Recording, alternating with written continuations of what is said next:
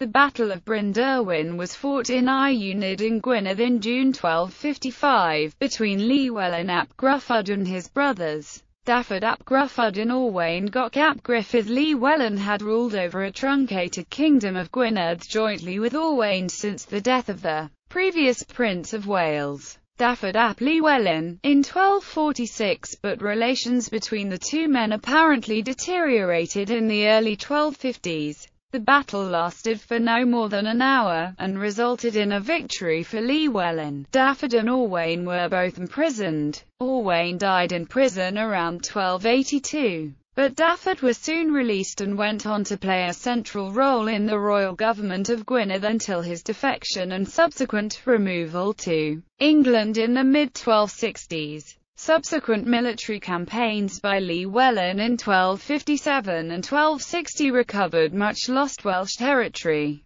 and his undisputed leadership within Wales ushered in a period of stability that would last until the mid-1270s.